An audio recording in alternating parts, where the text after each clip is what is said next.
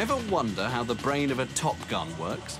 How it can make thousands of life or death decisions in a few fractions of a second? Well, that was one of the questions running through the mind of Dr. Jack Gray of the University of Saskatchewan in Canada.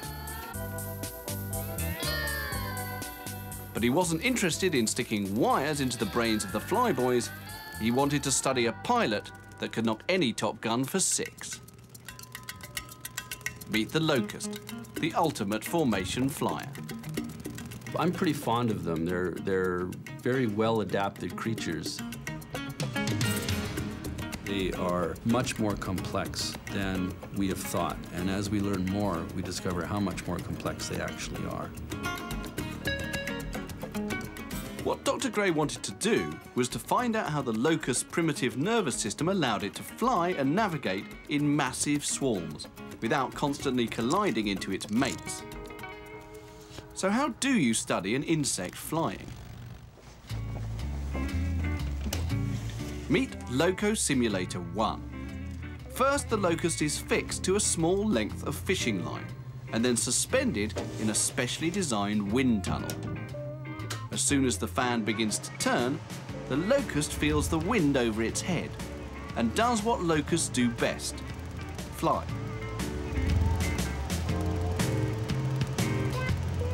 The locust moves freely, allowing Dr. Gray to film and study its natural behaviour. And to make the locust do more than simply fly forward, Dr. Gray projected images of possible objects onto a screen inside the wind tunnel. What he found confirmed his suspicions, that the locust's brain was extremely responsive. It has very fast neurons that can detect approaching objects and allowing the locust to make that very fast decision as to where to go. So what are these neurons he talks about? Watch what happens when a stimulus enters our flyboy's head. Oh, I say, look at those eyes. What is it? The stimulus fires up millions of neurons.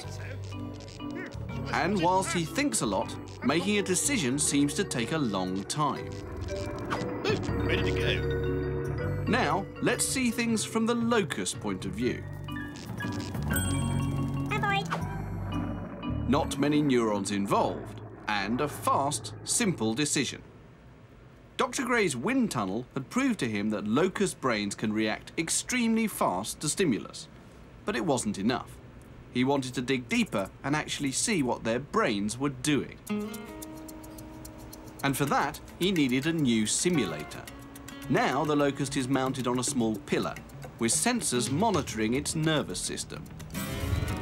Instead of the crude images of LocoSim 1, the locust is now immersed in a virtual reality world and is free to fly wherever it wants to. When the locust is in the flight simulator, we've actually turned it into a joystick. And so when the locust tries to move, that signal moves the environment in a way the locust might expect it to. Although it's a long way off, there are some who think we may be able to use the signals coming from the locust nervous system to control not just the simulator, like Dr. Gray has, but tiny aircraft that can fly by themselves. However, it's going to take a long time for a human Top Gun to turf the Top Guns out of the cockpit.